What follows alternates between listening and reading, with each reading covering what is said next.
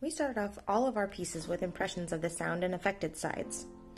Here's the plastic model from the mold so we can see form and all of the skin detail when we sculpt. This is the affected side that we've already changed so we can sculpt a check socket over it. A check socket is a quick sculpture to help us determine the comfort and form of a piece. For most pieces, we make 1 or 2 check sockets, but partial feet like you see here often require 3 or 4 versions.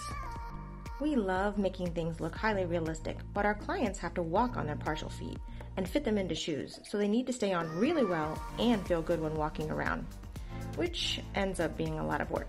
So, after all of that, it fits like a glove.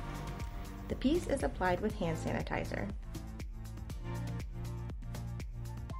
Many of our clients get to go shoe shopping for open-toed shoes for the first time in years, or even in their whole life.